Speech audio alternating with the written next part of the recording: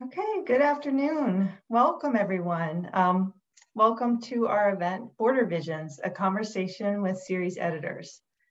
I'm Kristen Buckles, editor-in-chief at the University of Arizona Press. And the University of Arizona Press is the premier publisher of academic, regional, and literary works in the state of Arizona. We disseminate ideas and knowledge of lasting value that enrich understanding, inspire curiosity, and enlighten readers. We advance the University of Arizona's mission by connecting scholarship and creative expression to readers worldwide. And I respectfully acknowledge that the University of Arizona is on the land and territories of Indigenous peoples. Today, Arizona is home to 22 federally recognized tribes, with Tucson being home to the O'odham and the Yaqui. Founded in 1959, the University of Arizona Press is a nonprofit publisher of scholarly and regional books. We publish about 50 books annually and have more than 1,600 titles in print. Situated just 70 miles north of the U.S. Mexico border, the University of Arizona Press has been publishing books about the people, the environment, and the history of the region since our very beginning. Our new book series, BorderVisions, marks an exciting new horizon in our editorial program, and it underscores our commitment to publishing innovative scholarship about the U.S. Mexico borderlands. I am really pleased to now introduce the BorderVisions series editors, Dr. Vanessa Fonseca-Chávez and Dr. Yvette J. Saavedra. Vanessa Fonseca-Chávez is an associate professor of English and an associate dean of diversity, equity, and inclusion at Arizona State University. She holds a PhD in Spanish cultural studies with an emphasis on Chicana and Chicano literature from Arizona State University. Dr. Fonseca-Chávez is the author or co-editor of 3 books, including most recently, Colonial Legacies in Chicana and Chicano Literature and Culture, Looking Through the Kaleidoscope, published by the University of Arizona Press in 2020. Yvette Saavedra is assistant professor in women's, gender, and sexuality studies at the University of Oregon. She holds a PhD in history with an emphasis in borderlands history, the U.S. West, and gender and sexuality from the University of Texas at El Paso. Dr. Saavedra is the author of Pasadena Before the Roses, Race, Identity, and Land Use in Southern California, 1771 to 1890, published by the University of Arizona Press. So welcome, Vanessa and Yvette, and thank you so much for taking time out of your day, of your week, to talk about our new series, BorderVisions. So if I could, I would really like to start by asking you to tell us a little bit about the series, and what inspired you to create a book series focused on the U.S. Mexico borderlands? Thank you for that question, Kristen, and thank you to everyone for joining us today. We're really excited at the number of registrations that came across, and also the number of folks who are joining, and it'll be available through Facebook Live right now, and then it's recorded, so you can also check it out. I think Madi mentioned that it will be available as of Monday on the U of A Press website. So lots of opportunities to get the information if you're not with us today, or you know somebody else who might benefit from this conversation.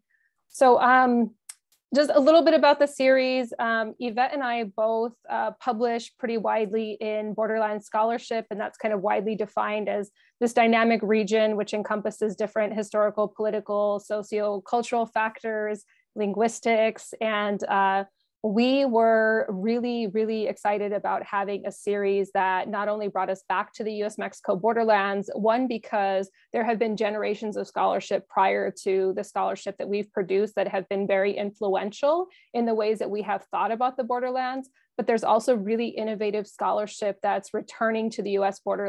Mexico borderlands and thinking about how can we view this differently, what kind of themes and tropes and historical markers are moving us to think differently in innovative and challenging ways about that space, right? But it's not just that geographic space. We know that through Chicano literature scholarship, through Chicano historical scholarship. we know that it encompasses a much more kind of dynamic way of thinking, right? Ansaldúa talks about this, other scholars talk about it. So how can we think about not just the U.S. Mexico borderlands as a geopolitical space of critical inquiry, but really thinking about more broadly the concepts of borders and boundaries as we encounter them within Chicanx scholarship, also as it relates to Indigenous scholarship, to Afro-Latinx scholarship, to Mestizo scholarship.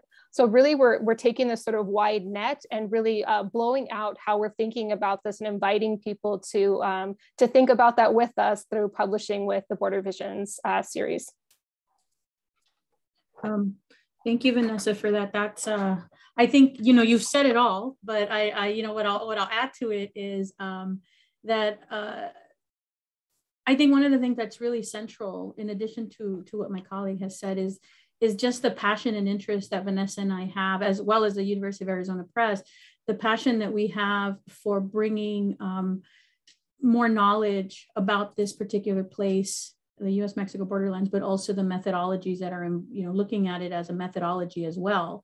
And as Chicanx scholarship and ethnic studies scholarship expands and studies in gender and sexuality expand, we're increasingly seeing scholars that are using these interdisciplinary borderland studies methods to interrogate a variety of different topics that allow us to get different perspectives about these, about the place and about the people in these places. And so I think that was very much an integral factor in deciding to put together this and proposing this border series, as well as the fact that Dr. Fonseca-Chávez and I think one of the key things, Vanessa, you could definitely, you know, express your opinion on this, but most definitely, I think one of the things is that Vanessa and I look at basically our scholarship overlaps in a lot of different ways. And it's always been interesting to us to see how we can look at one topic and have various perspectives on it. And if we can do that, if we have that in common in our own work, then it would be really cool to see what other scholars have, their ideas and their approaches to these different variety of topics. And I think for me, that was one of the factors that really moved me to try to establish this series or propose this series. And, you know, I'll just add to that, you know, the exciting kind of series that have been available in the past, Yvette and I talked about the Chicana Matters series and how that was so fundamental to thinking about interdisciplinary frameworks for doing this kind of work, right? And really elevating the kind of scholarship that many of us produce in our own work. And so we envisioned ourselves as kind of a new generation of like Chicana Matters scholars, right? And so, and again, thinking about just the relationship that Yvette and I have, and also the relationship we have with the press, we've been really impressed by the trajectory of U of A Press over time to really center Borderlands scholarship. And then, of course, both of us had very positive experiences working with the press. And so, you know, the opportunity to be able to lead a series was a no-brainer for us, really. Yeah, most definitely. And I'll just chime in terms of the press's interest in working with the two of you. You know, the press has been publishing books about the border and the borderlands really since the very beginning, since our, you know, one of our first book, maybe the very first book, George Webb's Pima Remembers, which of course is a memoir of a A'adam man and sort of his life. And so, you know, we've had this really long history of publishing books, like starting with history, anthropology, cultural studies, also into sort of education and political science. And for us, the BorderVisions is sort of this, like, I think, Vanessa, the sort of, you mentioned new generation, like this sort of new exciting opportunity to create a dedicated space for interdisciplinary borderland scholarship with a really sort of innovative methodology and really theory in terms of thinking of the border, not only as that geopolitical space, but, you know, as a methodology. And so that felt really, I think, exciting for us. And of course, we work a lot in these sort of aligned, these fundamentally kind of aligned lists, like Latinx studies and Chicanx studies. So it just felt like not only like a natural progression, but really like something new and exciting for us. So you know, we were just really excited about the scope and the framing of the series. And I'll just echo, you know, one thing about like the three of us working together, because I had the great opportunity and experience of working with the two of you on your books. And the success of a series is so much about like the team behind it. And I think the three of us, well, at least I'll say, like, I had such a great experience working with the two of you. And I think the three of us will really work together to champion the series and bring out these new books. I'll also say just really quickly that, you know, at the press is part of the University of Arizona Libraries, which is of course part of the university. And so part of our interest was like a kind of like organizational or institutional, because the University of Arizona and the University of Arizona Libraries has sort of an expressed interest in supporting borderlands scholarship and borderlands work. So there was also sort of a very natural organizational alignment with our parent, you know, institutions in bringing out a border series. And so of course, when you have that kind of alignment, you get sort of interest and support. So that was sort of another reason the press was really excited about the series. So I'm just thinking about the series, and I'm wondering if you might talk about some of the goals that you see for the series. Yeah, of course. So again, the idea is we're looking for innovative interdisciplinary scholarship. We framed it as humanities or humanistic social sciences, because we do want to leave room for folks who are doing things like oral history interpretation, sociology, which can sometimes kind of move into the humanities sector. And so it's sort of wide open. What we don't do is creative writing right now. It's not yet in Yvette and I's wheelhouse. That's not to say that it cannot be that. But right now we really wanted to focus on the strengths of what Yvette and I can offer as co-editors at this point in the series. And then of course, because the series itself is innovative, we also want to be innovative in, you know, thinking about future directions for the press, for the series, but we're starting somewhere, right? So we are thinking about monographs and edited collections. We are open to texts that are published bilingually, and that's a conversation that we're open to having with potential authors. And really the goals, there's goals that we have as series editors, and then there's goals that we, you know, that you all should be thinking about in terms of, again, interdisciplinary, innovative methodologies. We're really looking to kind of push that envelope on how we're imagining the U.S. Mexico borderlands. So what is new and exciting sort of in the world of interdisciplinary research? And I'll kick it over to Yvette to see if she has anything to add to that.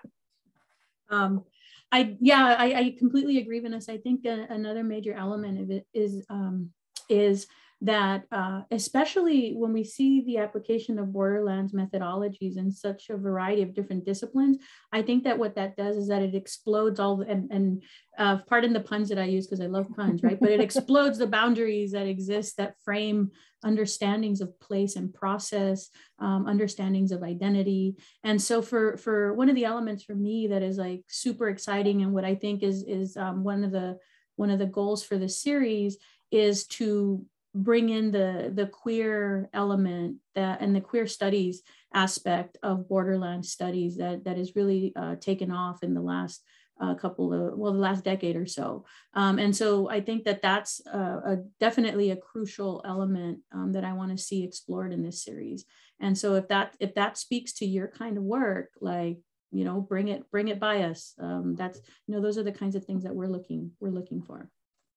Yeah, and we do have a list. We do have a longer kind of sheet that we can make available to everyone who reaches out and who is interested. That gives us a couple of topics and questions, but we'll get into those in just a moment. And I might just add, you know, because, you know, we have a list in Border Studies, and we also have a series. And a lot of times people will ask me like, oh, what do you get from publishing in a series, right? Like, what's the benefit of publishing in a series? And I mean, I might just say, like, I think this talk is just really speaking to that, because what you get when you publish in a series is you get additional people, and those additional people are experts. And those additional people are the series editors, right? And so it is an opportunity for authors to have that sort of additional editorial support going through the project. You have, these experts, these series editors who can be there to talk to you about the project, to offer support and ideas to bounce things off of. So publishing in a series means you get sort of additional sort of editorial support. But also for me, it's also like I am also have the opportunity of working with series editors who are the experts. And so, when we send something through peer review and I get peer reviews, I can sort of talk to the series editors about the peer reviews. So I also get, this additional editorial support for a project. And then there's sort of the benefit of getting extra attention in terms of the series editors' networks and sort of abilities to reach their networks in terms of talking about a book. So, you have a press talking about a book through the normal marketing channels, but then you have like series editors using whether it's social media or just their regular networks to help get the word out about a book. So there is like additional layer of sort of enhanced visibility and working in a series or publishing in a series. And, I think a lot of people like to be in a series because it feels good to be among other books that are like yours, right? And, once a series builds, it can create a certain reputation or a certain sort of cachet in publishing in a series. And so then it sort of becomes like, oh, like you had mentioned the Chicana Matters series in the beginning. So there are definitely really good editorial benefits to publishing in a series, a little bit, more visibility in publishing with a series. But mostly it's about getting experts in the series editor, additional expertise to sort of help develop a book. Yeah, and I think I'll add to that, I think the exciting part for us is just thinking about as two authors who have already published with the University of Arizona Press. I've talked to a number of people who are interested in the press and want to know what is the process, and so I think that potential authors will also benefit from just that knowledge of what is it like to publish for the first time with the university press and what have been, our experiences. Again, we think the world of Kristen and the staff at the University of Arizona Press, so we can't say enough good things about them. But, people sometimes have very, very big questions about, is this a good book proposal? Do you need, we can offer some extra help in those areas, right? So think of us really as a support staff that you can call on when you need to think about ideas. You don't have to have a book proposal ready. We're ready for the sort of idea stage with you to kind of talk about things and suggest directions. And so think about it really as, after I published my first book, I was like, I don't even have a team anymore to think about a second book, right? Like we can be your team. We can be your team as you're going through this process. Right. And I know sometimes it feels disorienting to even think about just sort of the gravitas of publishing with the university press, right? And so, and I think in a lot of ways, it's really nice to have, a couple of folks who are on your team who are ready to, you can reach out to, you can have discussions with, and people who will advocate for your work at that level. Can I add to this, y'all? I think that part of it, and I think this is also, it fits into what was one of the motivating factors for us in putting the book series together, is that I think, and I'll dare here speak for Vanessa as well, because I think this is part of the conversations that we had, but I think it's about creating a community of scholars and a community of knowledge exchange. I think that was one of the major motivating factors for us putting this series together, and being able to have the extra input from the editors and the co-editors and the university press. It provides that added support, but it's also, I see it as also contributing to this larger community of getting to know each other and working with each other and creating this network of knowledge. And so I think that that's, and I'm a little biased on this, but I think that that's why this book series is going to be awesome, right? Because there's so many excellent people involved in it, and we are going to be your biggest cheerleaders. We're going to be your advocates. We're going to help you. We're going to walk you through it. And so I think that that's definitely one of the pluses to publishing in this particular book series. You know, in pre-COVID days, a lot of this kind of thing would happen at conferences, right? Like, and in fact, I think we had a goal of sort of having something like this at like Western History Conference, for example. And so one of the things COVID has made us do is pivot and think like creatively about different ways we can do this kind of work. And I think that's one of this like session that we're having now, this conversation is sort of a solution to not being able to meet at conferences. But, you know, in the future, when we can do that again, like that's also a thing that we do. It's like I meet with authors at conferences, or we meet together as a group with the series editors and have a lot of that great like in-person conversation and brainstorming at those events. And so, you know, the press, we go to a lot of the conferences that Vanessa and Yvette go to. And so there were sort of natural places, like in-person places to sort of meet and talk about things. So, but I can see a future where we do a bit of a hybrid thing, like something like this, and also meeting in person at places. Mm-hmm. So do y'all want to talk about I know you've already talked about this a little bit, but the kinds of books you're looking for, like to give us some examples of topics. Sure. In terms of topics and the types of questions that we're looking for in particular books, it ranges a lot of different things, but including things such as discussions of settler colonialism, the dynamics that exist at any given moment in terms of settler colonialism, and of course the legacies of settler colonialism. We're looking at a lot of ideas about intersections of Chicanx and indigenous studies in these borderland areas, decolonial methodology and thought, how identity and place are connected to each other. So essentially placemaking and identity, questions about migration, diasporas. We're also looking for work that discusses Afro-Mexican and Afro-Latinx populations in the borderlands. So there's a variety of different topics that we're looking at or looking for. I think one of the biggest ways that we can describe this in terms of what kinds of books and topics we're looking for, it's about possibilities, the possibilities that exist in the borderlands, right? The different kinds of interactions and intersections that occur in this place, whether those are intersections of identity or actual state or interaction of power dynamics. That's the kind of thing that we're looking for. I don't know, Vanessa, if you want to add anything to that.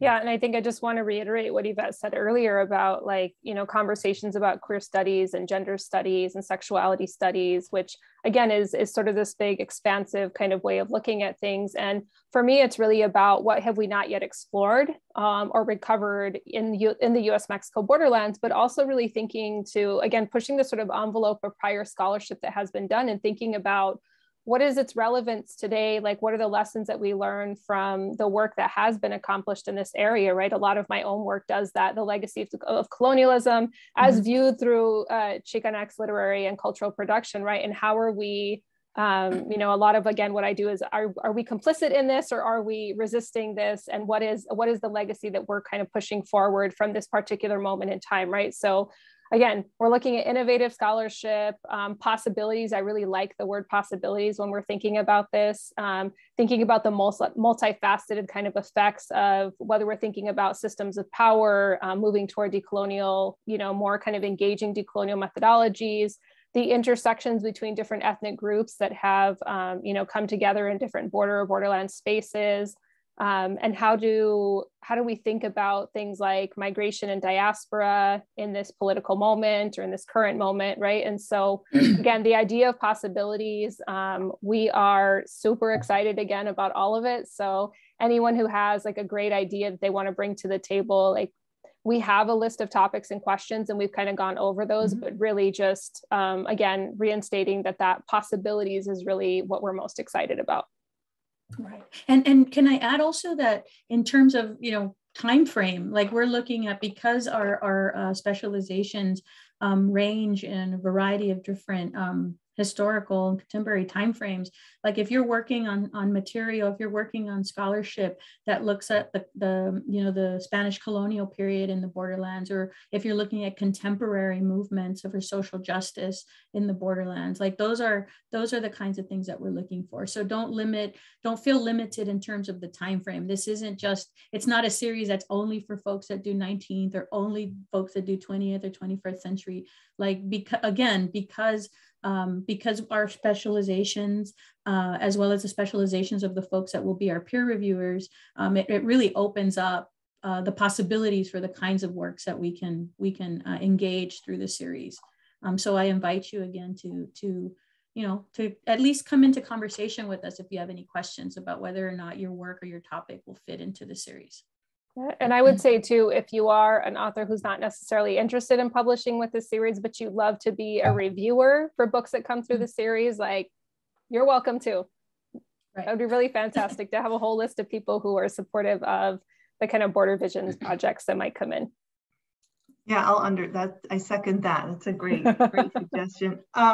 So I love the word possibilities too, and it sort of links to the title of the series, right? BorderVisions. And so I'm wondering if you can talk about what that means to you, BorderVisions, and sort of how that title sort of stuck or came about. Mm-hmm. I think that's a good question, Kristen. I think we went back and forth when Vanessa and I were working on developing the proposal for the series. We went back and forth with a variety of different titles. And I think that just from the fact that we kind of run the word together, right? But it's plural, right? I think the plural element of the word shows that we're really interested in looking at the variety of different understandings of place and identity that exist in the U.S. Mexico borderlands, and also in terms of borderlands of identities. The other aspect of it, I think, is it speaks to something that I think we've addressed a little bit earlier, but and I'll reiterate that point. I think it kind of connotes this kind of future element, like this futurity element of borderland studies. And because we are looking at it as like the next generation of scholarship about borderlands, I think it really drove home the point that, we can look at the past with new, creative, innovative ways of understanding the present, right? And going towards a new future of borderland studies. And I think for me, that was one of the motivating factors behind naming it BorderVisions. Plus, the two throwing a capital letter in the middle of a word that you ran together just kind of, it's just the right amount of, challenging authority that I like. So that's the other element behind it. I love that. So y'all know we like to make words work. Right. So I really like the aspect of BorderVisions because it invites the authors to be visionaries, right? So again, along this line of, we really are thinking about what is the next generation of scholarship. I think Yvette and I are settling into the fact that we're like mid-career scholars, which like has its own set of like complications, but really think like, what is visionary about where we're going? Right. And so we invite you all to be visionaries with us, to produce the kind of scholarship that moves us into a new phase of borderlands research, and just really excited about all of those possibilities that might come from that. Absolutely. Kristen, I want to ask you, what are your thoughts on BorderVisions? Because again, this is a community, and so what were your initial thoughts about BorderVisions? The title, I love it. Yeah, the title. Yeah, I love it. Like, I think it's doing like, well, first of all, a title, for any title, book title, series title, it has to be memorable, right? Like it has to be memorable. So it's doing the work of being memorable, but it has some flair because we're moving the two words together. And that feels really fresh and futuristic and contemporary. And it has sort of like, it adds to the memorability of the title, I think. And so I think it allows for all sorts of possibilities. When we are there, for design, right? And how to present that. So yeah, I love it.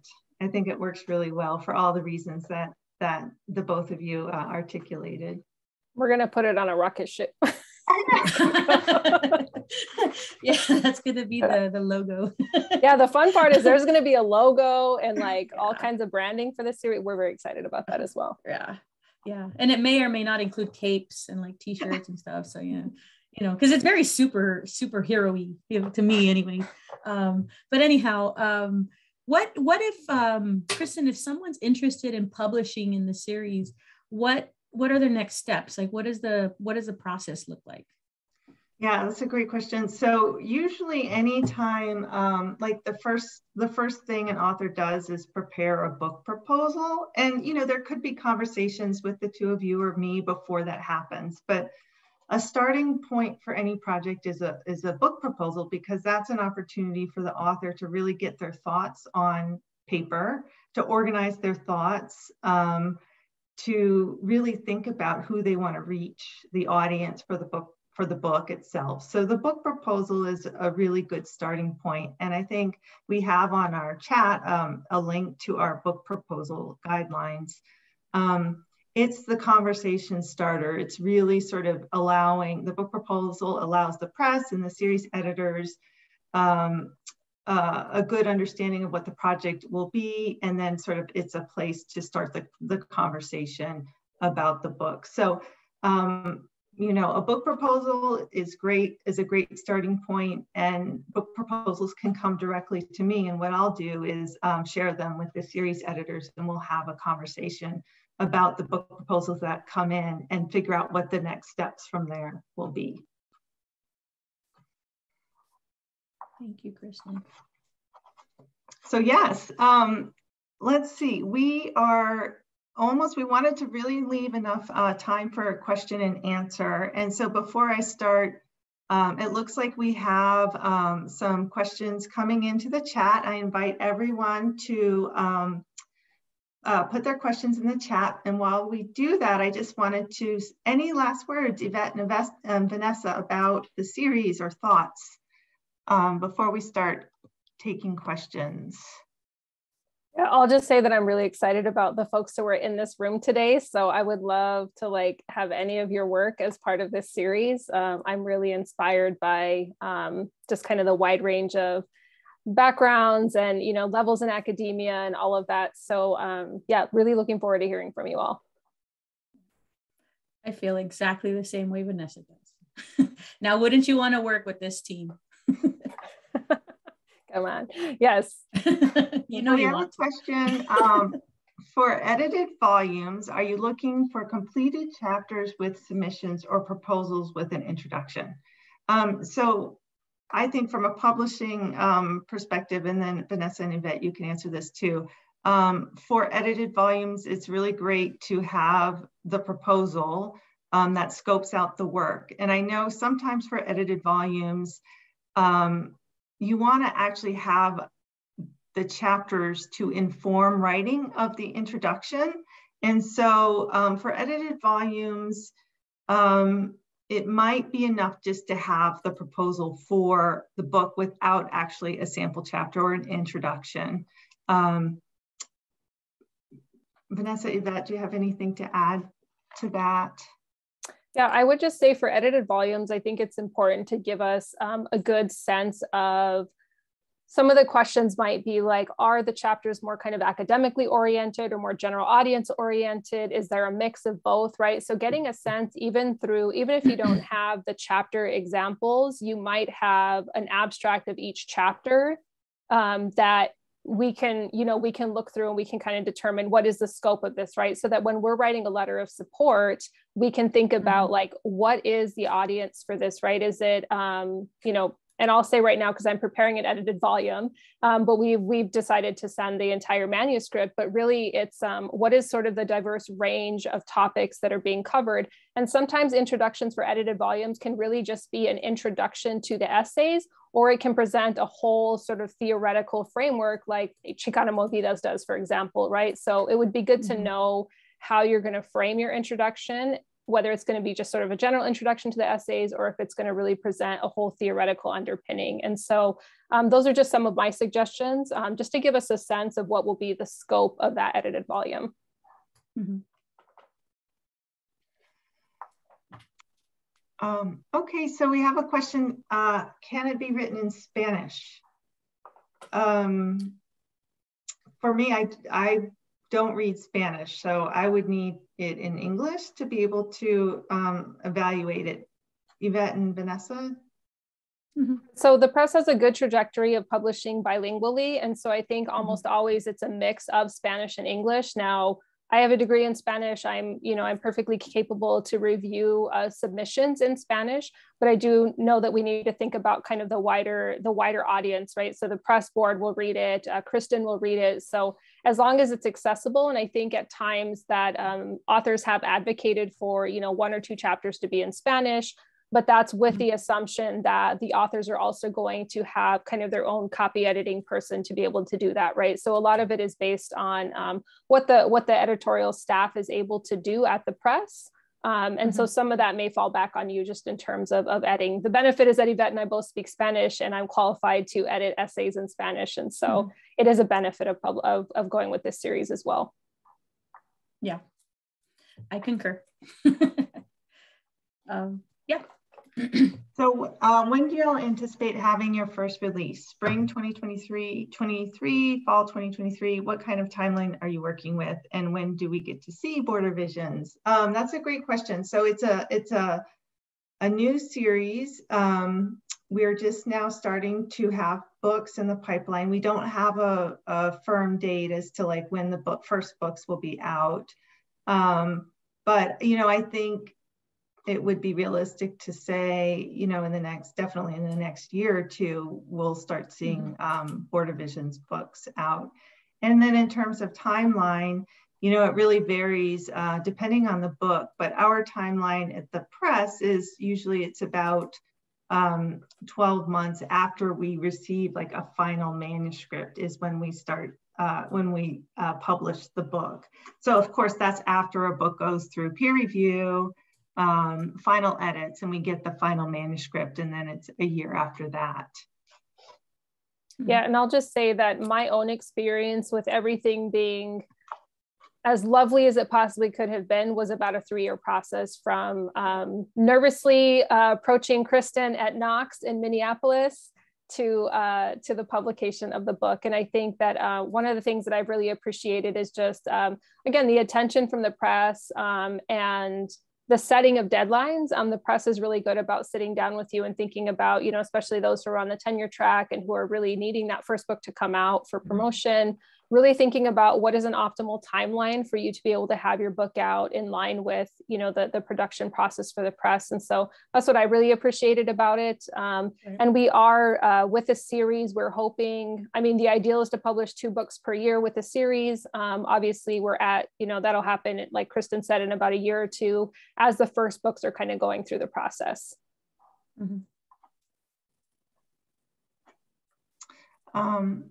Okay, so here's a question.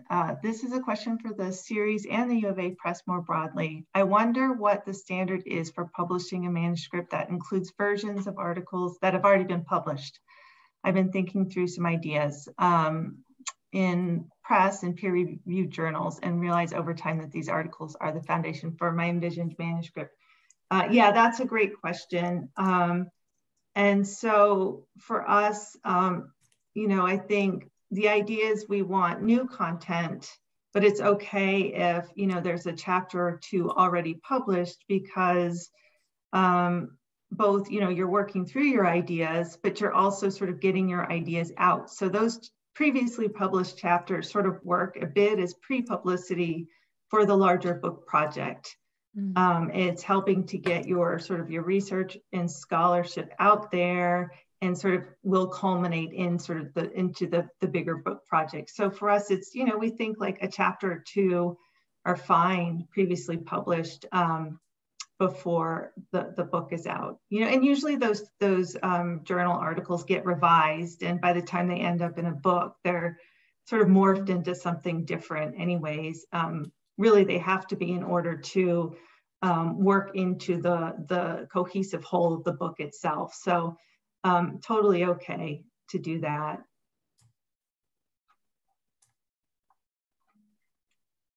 Yeah, so there's another question from Maria. She says, do you prefer having a book chapter or introduction with the book proposal? Additionally, what would be the timeline and process between book proposal and contract? So having a chapter or a proposal with a chapter or an introduction with the book proposal is really great because it helps us see the style of your writing, the tone of your writing. It gives us, like, you know, a lengthy part of your writing to be able to evaluate the whole project. And so, do we prefer having a chapter and introduction? Like, having an introduction is always great because, you know, you get the framework. That said, you know, I think a lot of people write their introductions last because writing the other chapter sort of informs the introduction. So, you know, if you don't have the introduction, you know, a chapter is great too. But that's where the proposal, like Vanessa was saying, is sort of is really letting us understand what the framework is, what the introduction will be, even if you don't have that written yet. Yeah, and I found submitting my introduction to be really helpful. The press asked that I write it, and so I did, but I went back and wrote it. And what was good for me is because what I was struggling with the most, and I think probably a lot of first authors are, is crafting the thread that will carry your chapters. And so that's not necessarily created in one's dissertation, for example, right? But being able to say, this chapter feeds into the next, feeds into the next, feeds into the next. Here are the introduction and conclusion of that will kind of bring it all together, allowed me to be able to solicit feedback on what I saw as a thread. And I got a lot of really good reviewer reports about, you know, things like, hey, let's think about swapping chapter 4 and 5. Or, you know, why don't you think about a different title for this? I'm not really seeing how this chapter moves into this one. So maybe you could work on that a little bit more. So for me, it was really helpful. And that's not necessarily, you'll get that a little bit if you submit the introduction at the end. But for me, it was really helpful to have that submitted at the beginning. It was good feedback.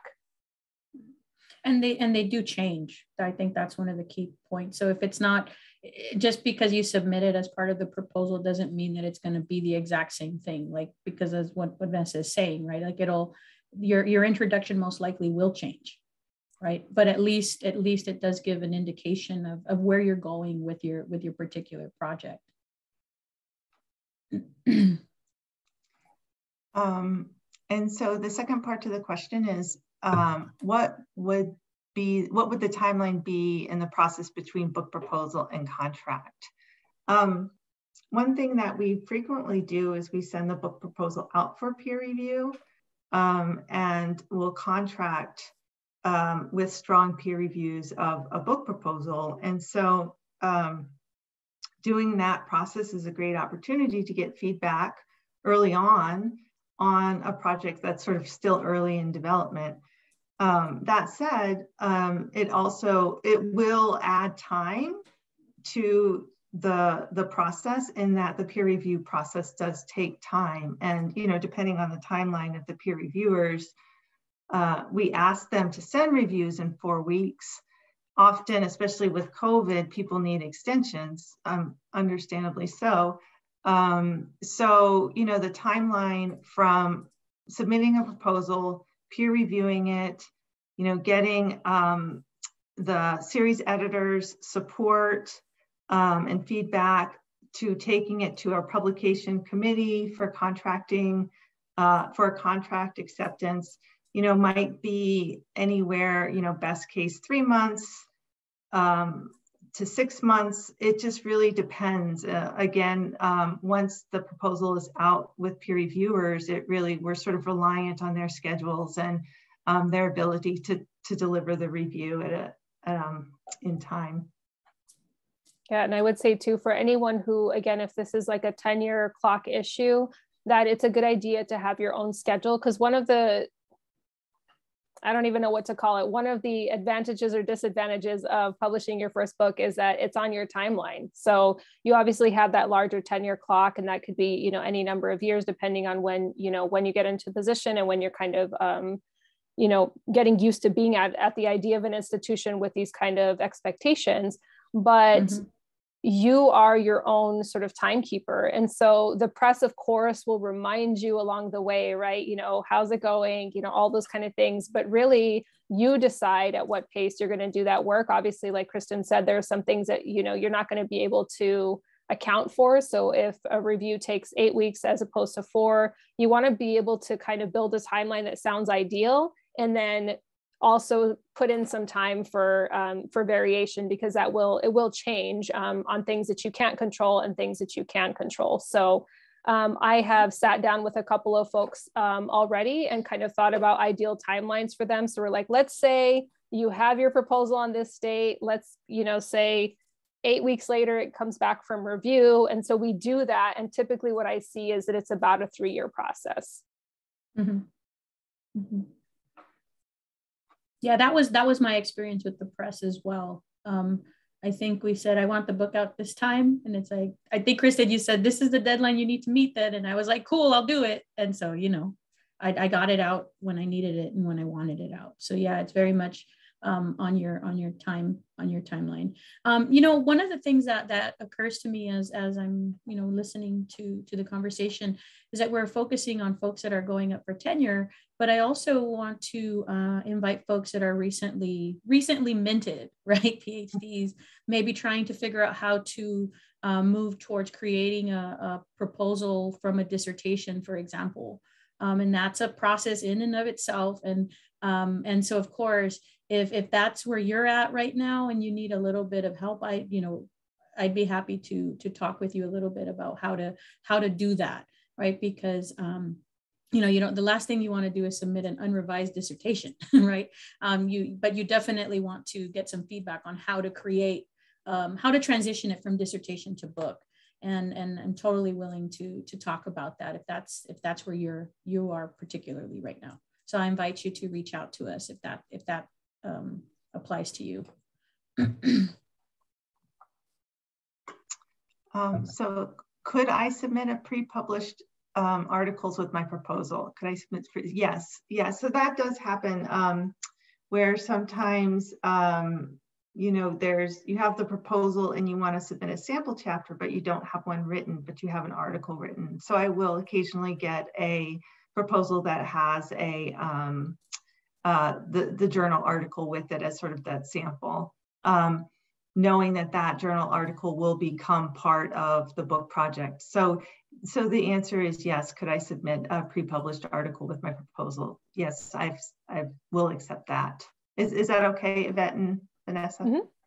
Yeah. And I can ask the next one. So Brett says, this is going to be a great series. Thank you. To what extent do you want the book to engage with the border/borderlands as an analytical anchor for the whole project? And then the second part, would a book that examines topics in the border region, but that does not grapple significantly with the lens of borderlands, be suitable for this series? I'm like, you want to take that? I could tell you my first. That's why I asked the question. Just kidding. See, teamwork. Teamwork. This is how this works. Well, I think that would be something that we would really need to talk with the author about, to see exactly what it is that they're doing in the work. So it's not definitely a no, and it's not definitely a yes. It's one of those things where just with anything else, like we would talk a little bit more about it to get the specifics of what the project entails. And then we could make the decision as to whether it's suitable for the series. But, just because it may not be suitable for the series doesn't mean that it's not something that the press would be interested on its own outside of the series, right, Kristen? So at this point, we can, if something like that happens, it's like, hey, Kristen, we got this great project. You want to take a look at it, right? So this is the kind of, again, another of the benefits that you get from publishing and reaching out to the series. If just because it doesn't fit with us doesn't mean that it won't fit with the larger press. Yes, that's a great answer. Absolutely. from Francisca, what about independent scholars or scholars who are not university faculty? Totally welcome. Yes. So we did realize about, during this conversation that we have been not including that segment of potential authors, but yes, potential authors of wherever you're at, as long as you are excited about the series and you want to have those conversations, we'd be more than happy to have them with you. So ditto to that. Yay, Francisca. Let's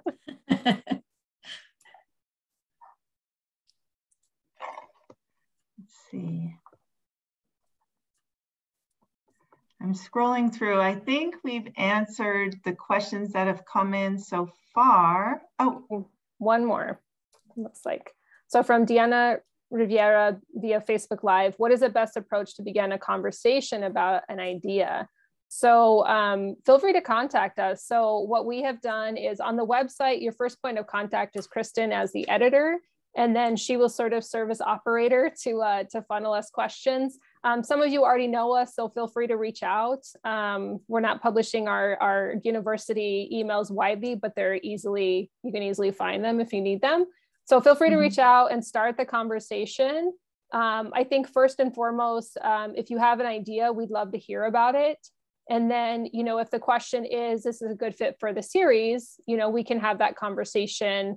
And then after that, like Yvette said, if it's not a good fit for the series, is it a good fit for the press, right? And I think that that's an exciting opportunity as well, just given the wide range of scholarship that the press publishes in creative works as well. So the press does publish creative work. The series right now is not publishing creative work in the same way. So again, there's still opportunities. Yeah, the first place to start, just bring the idea. That's the best place to start. And I think I'll go ahead and put my email address. I think we have that in the chat too, but it's kbuckles@uapress.arizona.edu. So here's a question from Sylvia.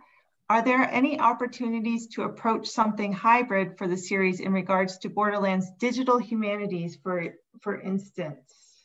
Yes, Sylvia, I think that's a really good example of the innovation, vision, possibilities kind of scope of this series, is that there are a lot of folks doing really great digital humanities scholarship, and we would love for that to find a place in the series. So the answer is yes.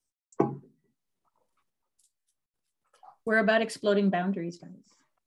Y'all. Y'all.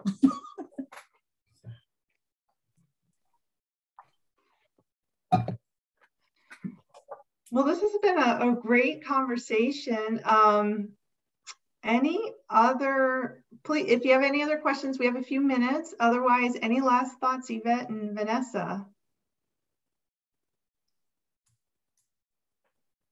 I have no words right now. That's surprising. No, I think, again, really excited. I'm like fangirling on even the list of participants in this conversation today. So really excited to talk to you all, and really like just to, again, reiterate and reinstate that like we're here for you. We are really excited to do this work together. We think that the three of us, along with the entire U of A Press team, makes a really good team together. And so we want to be able to advocate and get your good work out there. So please don't hesitate to reach out. We're not scary people, as you have seen. And we really want to kind of demystify that whole idea of like, it's scary to publish a book with a university press, right? Because there are good people who are really want to be champions for your work. So looking forward to it.